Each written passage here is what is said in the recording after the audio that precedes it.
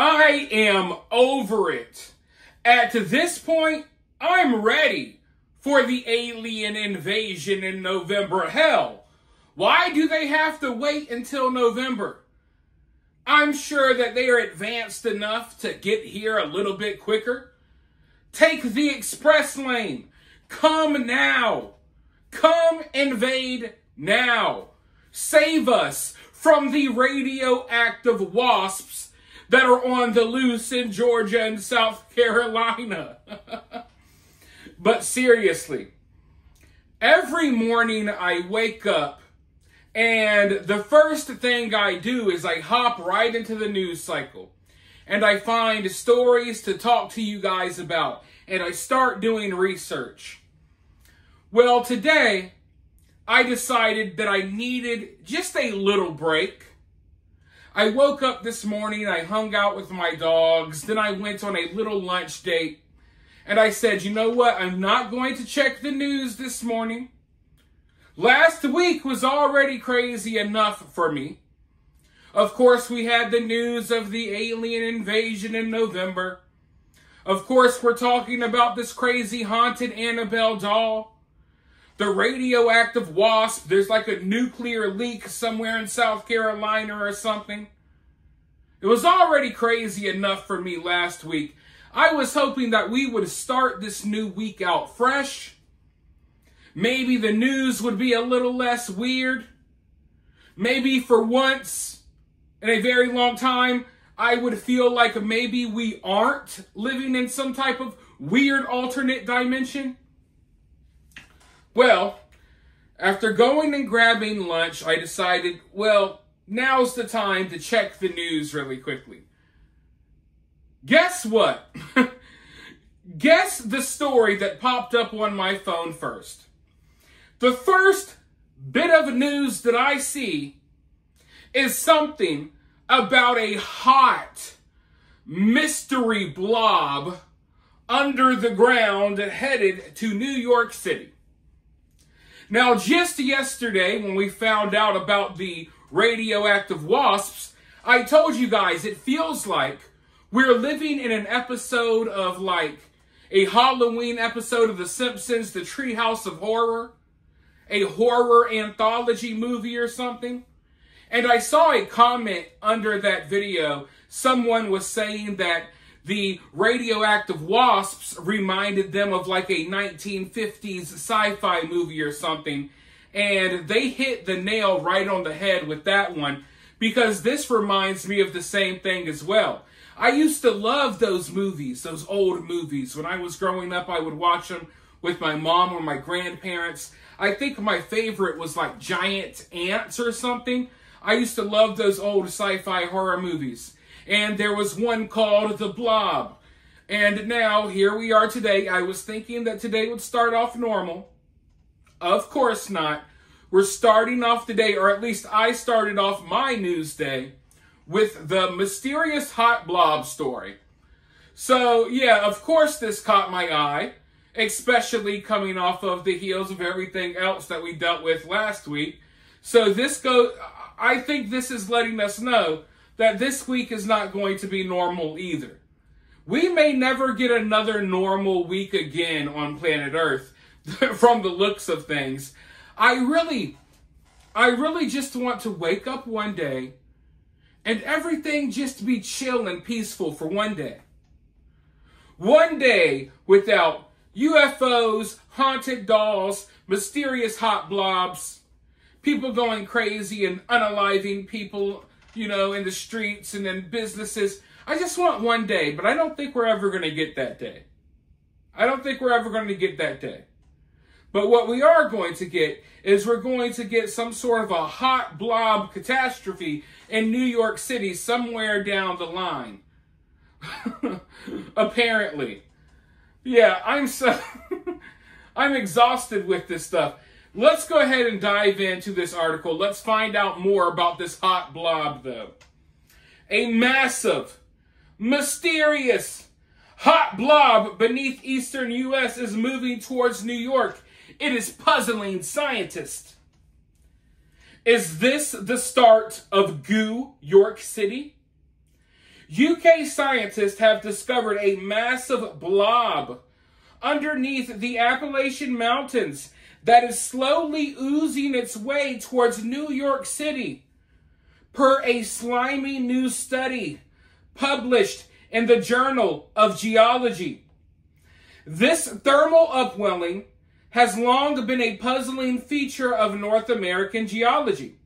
The study's lead author, Tom Jernin, professor of earth science at the University of Southampton, said in a statement, officially dubbed the North Appalachian Anomaly, this subterranean slime ball sits 125 feet deep underground and extends 220 miles across New England. The team reportedly discovered it using seismic tomography, a method akin to taking a giant CAT scan of the Earth. While originally thought to have formed 180 million years ago when North America broke away from Africa, the new research suggests that it appeared 80 million years ago when the precursor landmasses to Canada and Greenland were splitting apart. It lies beneath part of the continent that's been tectonically quiet for 180 million years. So the idea that it was just a leftover from when the landmass broke apart never quite stacked up, said Jernin. In a study published last year in the journal Nature, the team described how this molten mantle molasses is created when hot rock sitting just outside the Earth's core rises to fill cracks in the crust caused by land rifts. When this material eventually cools, it sinks or drips, causing a ripple effect along the lower surfaces of the continents that has been called mantle waves. By using a combination of direct geological observations, computer simulations, and model plate tectonics and geodynamics, the team was able to replicate the formation of a hot blob 1,120 miles northeast of the Appalachians. They found that the primordial ooze was moving southwest at a clip of 12 miles every million years. Fortunately, we don't need to prepare for a blob apocalypse anytime soon. At this rate, researchers estimate that Blobzilla will reach NYC in 10 or 15 million years, like a very slow-moving B-movie monster. It takes a while for underground movements to make a splash in the Big Apple. The simulation also showed that the blob may have helped uplift the Appalachians, explaining why the mountain range remains so high despite significant erosion over the past 20 million years. Heat at the base of a continent can weaken and remove part of its dense root, making the continent lighter and more buoyant, like a hot air balloon rising after dropping. This would have caused the ancient mountains to be further uplifted over the past million years. After the blob departs the region, however, the Earth's crust will settle once again, and erosion will continue to wear down the mountains gradually, lowering their elevation, scientists say. This seismic surge is perhaps also the reason why rare volcanic eruptions can help bring diamonds to the surface. While the study was predominantly centered around the NAA, the team also focused on its twin, an anomalous hot zone situated beneath north-central Greenland. This tectonic lava lamp, which was created during the same continental fragmentation, but on the other side of the rift, like a molasses Y mirror, generates heat currents at the base of the miles-thick ice sheet. influencing how the ice moves and melts today.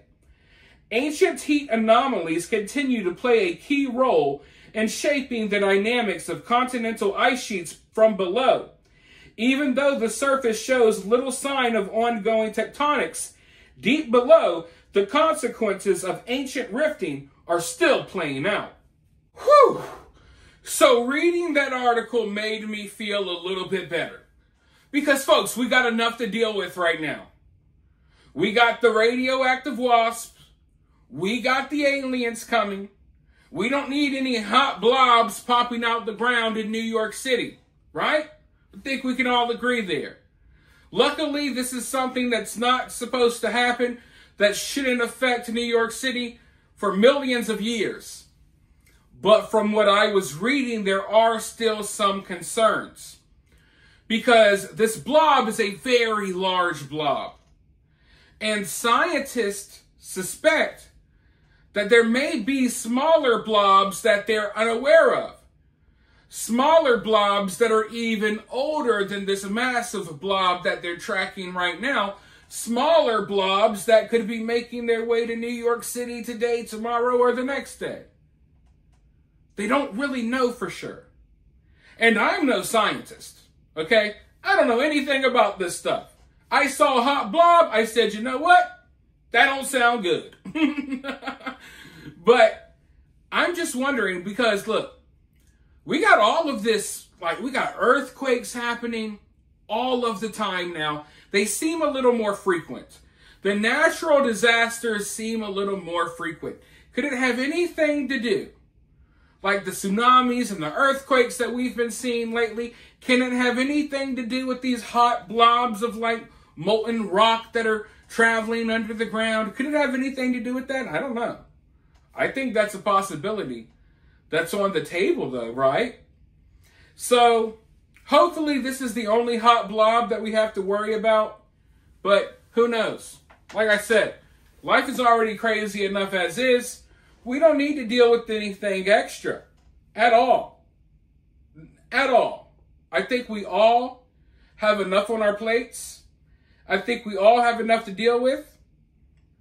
And I am extremely grateful that this hot blob is going to, hopefully wait a couple of million years before wreaking havoc.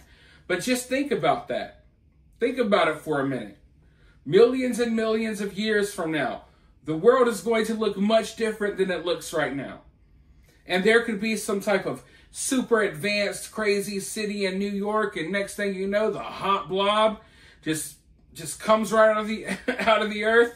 I don't know. I just wonder what could go wrong with this. And okay, they're discussing right now that, oh, the hot blob is on the way to New York, but don't worry, it won't be to New York for like 15 million years. Okay, cool. Well, what about where it's at now? Is this hot blob causing issues where it's at now? Is there a possibility that we're going to have like volcanoes and just random things popping up along the way? I don't know. I'm just wondering how this is going to affect things moving forward. But for now, I guess we're all safe from the hot blob today. You guys let me know what you think down below. While you're down there, hit that thumbs up, hit that subscribe, ring that notification bell, and I'll talk to you all very soon in the next one.